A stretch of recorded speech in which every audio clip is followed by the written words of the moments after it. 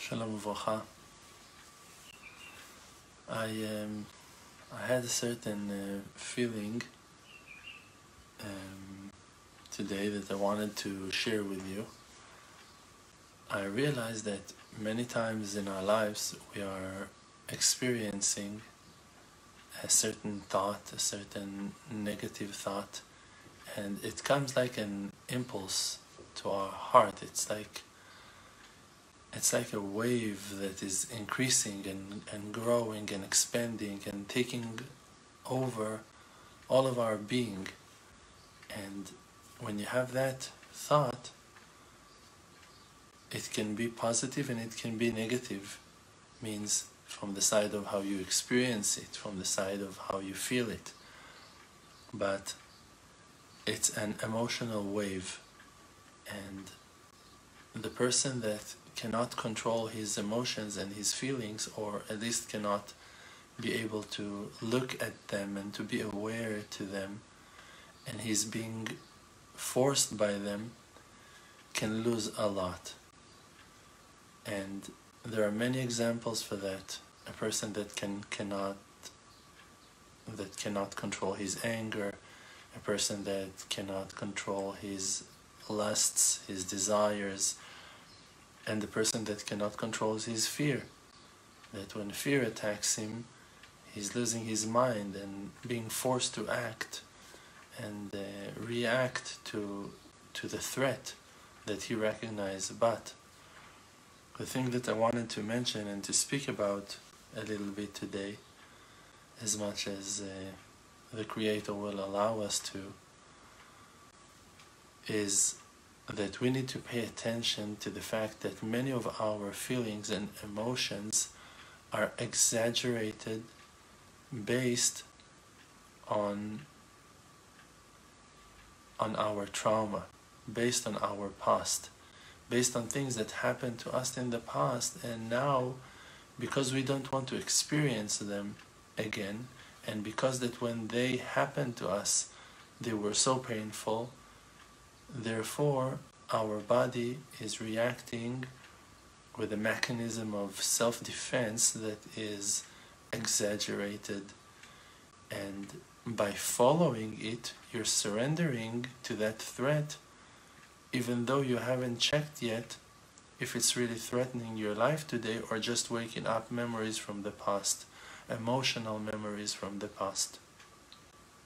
I spoke about that topic in the past, and I explained that really to serve Hashem, we can only in the present time. The past is not in our hands to do anything with it.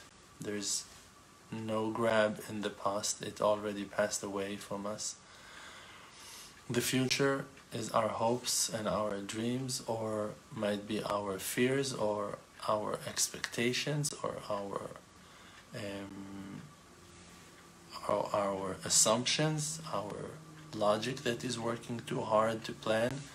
But in reality, yesterday I saw a post on Facebook. Someone wrote, everything is, no, it was not on Facebook, it was something else on social media. A person said, everything is under control, but not your control. Everything is under a control, but not ours. So the Creator himself is the one who brings things forward. So we cannot really know and recognize what will take place in the future based on our hopes or / our fears. So the future is also not in our hands, but the present time is. And I mentioned that the name of Hashem is Havaya Baruch Hu. Havaya in Hebrew means the present time. The present time, the blessed present, that's who He is. You want to connect with Him? So connect with Him now. Soon we're going to go back to that topic and we're going to see how it links. Maybe it's better to do it now when we're still understanding the concept, even though I wanted to mention something else. Hopefully I'll be able to do that in a minute or two. But let's go back to what we said. if you want to attach yourself to the Creator, and the Creator is the God of truth, like the verse is saying, Hashem Elohim Emet, that God is the God of truth, that our Lord, that our Master, He is the God of truth. So you need to connect yourself to Him in reality. Means that you need to be realistic, you need to be normal, you need to be connected to the reality that is surrounding you for you to have any kind of hold and grab in the Creator. So if the past is not part of our life and the future is also not part of our life and we're experiencing everything only in the present time, it means that in reality our ability to connect ourselves to the Creator cannot be based on the past, cannot be based on the future. It must be based on the reality that Hashem, that the Creator, is with us right now in the present time. And as well, we need to mention that simple detail that we also spoke about in the past, that we know that the Creator, His being is eternal. And even though we cannot experience eternity in our mind, because our minds are limited when our souls are trapped and constricted into physical body, into physicality, we're not able to see above time and above space. But the Creator's existence is in all the moments in the same time. It's true, and you can sense and feel it right now, that you are experiencing the reality. But when you were holding in the past, when you were standing in the past, you were also experiencing the past in the present time. You never felt it in the past. When you were in the past, that we're calling it the past, you were there in real time, like you are experiencing your life right now. And also the future that we're hoping to come is also something that we'll not ever experience in the future. When we will be in the future, we will experience it in the current time, in the present time. So from that we can understand that the Creator's existence with us is always in the present time. Just that we, because that our capacity of knowledge and feelings is limited, we are experiencing the reality of eternity in breaks, in portions, in moments. And every moment count for us as the present time. But in reality, the present time of yesterday and the present time of tomorrow and the present time of right now are all happening in the present time. This is the clearest and most simple evidence of the eternity and infinity of the Creator Himself.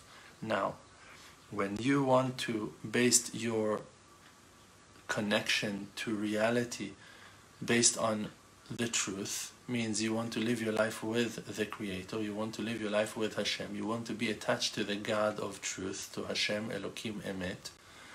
So for that you need to attach yourself to Him in the present time. Means that you cannot base your conclusions, and this is where we're coming back to where we started this wonderful talk of today. We cannot base our thoughts and our decisions based on feelings from the past, based on patterns that we found ourselves stuck with as a result or as an outcome of experience that we had in the past. Means that if, for an example, a person hurt you in the past and now you feel threatened from this kind of people or from that individual, now when you come to a situation that that person or what that person represents for you is standing over there and now waking up that threat, you might not be threatened at all by him, because he's now coming with a different approach, or that it's a total different person who just represents something in your mind. Your mind is making those connections to the past. Now, if based on the past so fast, you're not going to even check what are his real motives today, what really he came to do, what really is the opportunity and the option here in this moment, You might cancel a great opportunity. You might reject a huge amount of bounty that can come into your lap because you're scared to deal with the memories of the feelings that that situation wakes up in your mind. And because of that, you might kill and might destroy a great opportunity that is coming your way. And because of that, it's very important for the person to learn how to breathe, for the person to come back to his sense, and for the person to try to develop a higher level of self-awareness, for him to experience things in reality. So when a wave of feelings and emotions is coming to you, you need to try to recognize it. You need to try to recognize if it's a real threat or if it's reality that is threatening you. And you have the time to do that. You have the time to try to think. Some of the things that are coming to us are forcing and trying to force us to take a decision. But the verse in Tehillim is saying, Belachatz oyev. The enemy is attacking the person when he's under pressure, in stress. When you are under stress, you have an enemy. The enemy is trying to force you not to be calculated, not to observe, not to look, not to think, not to try to feel, not to try to feel the reality that is surrounding you. I think that the best advice to develop that self-awareness is by doing hitbodedut. Hitbodedut is that individual prayer. It's that simple conversation of a person with God, that you're talking to him like you talk to your best friend. And you just need to learn how to do that in a simple way. You just go to a quiet place, and even though we spoke about it thousands of times on the individual prayer and that concept of hitbodedut, a person must bring it so deep into his heart that it will be the main tool for him to deal with life all the time. It's like that a mechanic cannot walk without his screwdriver, without his tools, like that a writer will not go anywhere without his pen, without his notebook. A journalist will not go without his computer, a camera, a videographer will not go without his camera. A believer cannot go one step in life without prayer.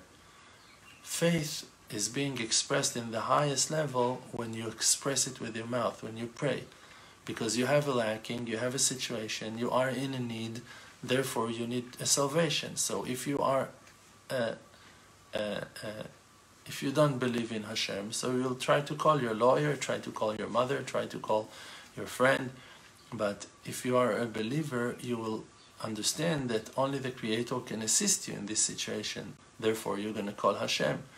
And you call Hashem with your mouth. You call Hashem from your heart. You call Hashem honestly. You just call Him and you ask for His salvation. The way that it's taking place is with the individual prayer. So when a person is praying on his issues and on his life and on things that he's experiencing, so by that he is uplifting his self-awareness to a deeper level, to a much higher and spiritual level. The way to do it is just to grab a situation that is bothering you and to talk about it, to surround it and to dissect it and to look deep into it and to think about it and to rethink about it and to try to put another option and to try to think what happened and what did I felt and what happened to me and was it real and was it like a real threat, or why was I reacting so badly, why was I so angry or terrified or lost, why did I feel so much pain in that situation. And then to pray on those things. When you find a spot that needs healing, it doesn't need you only to wash it or only to put a band-aid on it or just to put a cream on it. You might need all three things or maybe even more.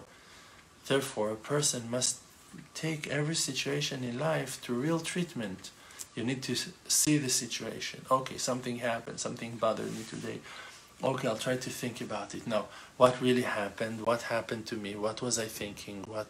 what really happened, and go with your thoughts. Allow yourself to express. I was scared, I was afraid, I didn't know, I wasn't sure.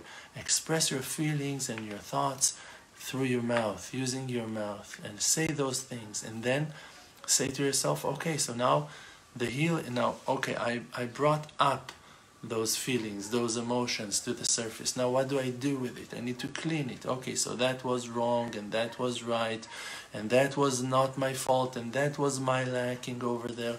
And you try to find and to recognize the real condition of your wound, of your pain, of your struggle. And after that, the healing process is coming. Okay, I need to wash it, I need to clean it, I need to put a cream on it, I need to cover it, I need to expose it to the sun. You need to think with yourself what will heal you emotionally. Okay, I need to pray for that, or I need to make an effort not to fall to that thing again. I need to accept on myself not to go into those situations. Sometimes you don't have any physical ability to make any change, so you can only pray. Please Hashem, I'm so lost on that situation, in that thing. Please save me, please help me, please wake up my mind, please open my eyes. Please let me not fall into those traps. I'm always falling and failing in them without recognizing them. The truth must be said. And you need to climb one step to the next in the process of healing with your mind, with your heart, using the mind tools and the feelings and the heart tools that have been given to you by the Creator, by the one who made you, a human being, with so many powers and tools to deal with every situation in a healthy way. Okay? That thing that I wanted to tell you before, that I remembered and then I stopped and I put it aside. When I mentioned the verse Adonai Elohim Emet, I realized that I saw many comments. We have a wonderful short clip that we post few months ago in April, and I was talking over there about the question if Christianity is idolatry or if it's not. And there are many questions that are coming, and there are many people who are commenting, and that video went viral, and many people are enjoying its content, and also it wakes up a lot of pressure,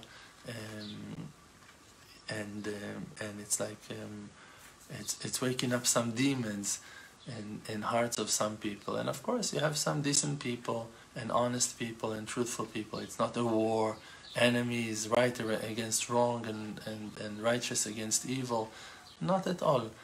Just it's a conversation, and people are talking, and there are many people who are simply following their old beliefs, and it's okay, and that's what they have, and we're not judging. I just wanted to say one thing about the name of Hashem. I saw in the comments on that video that many people are falling to that mistake about the name of Hashem.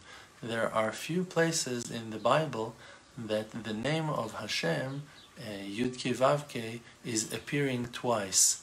It's written once after the next.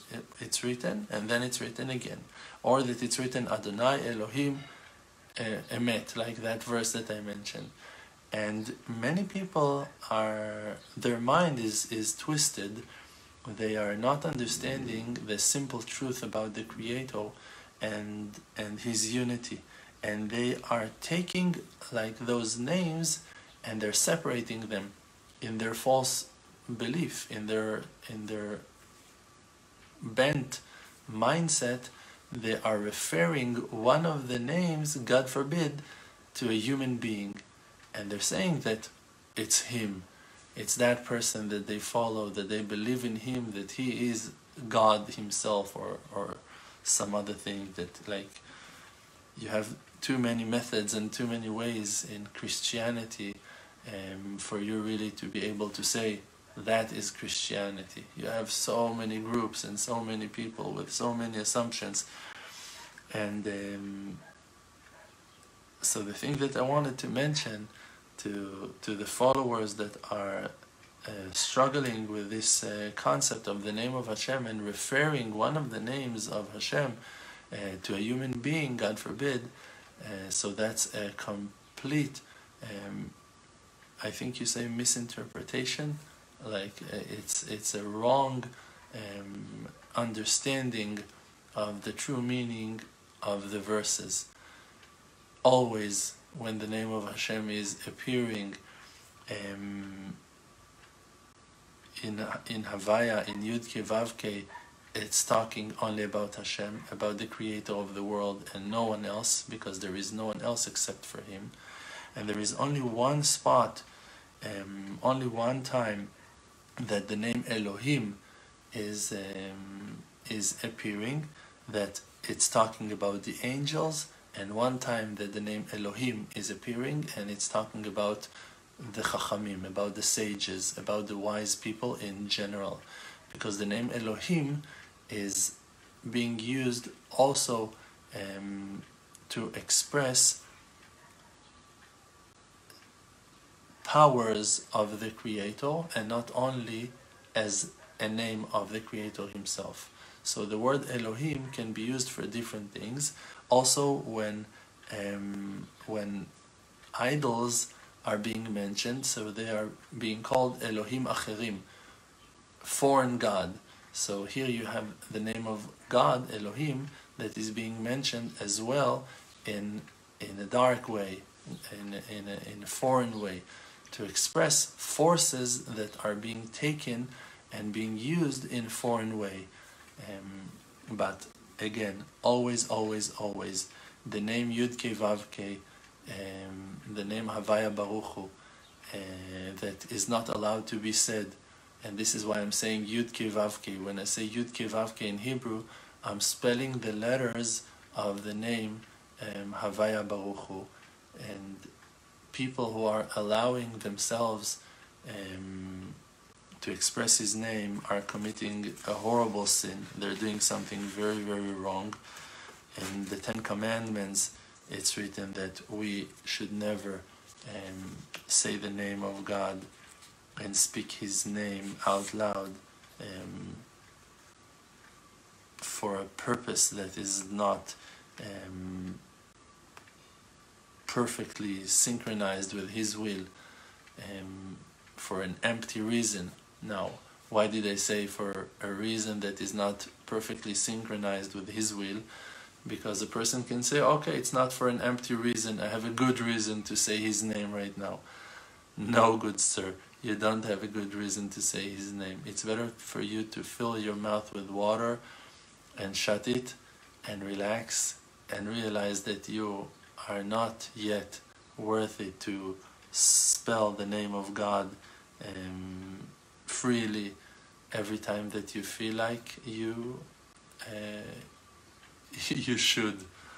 It's better for us to protect ourselves and to respect our Father in heaven in a greater way, and never to express his name, and of course not to relate his holy name to a person, to a man.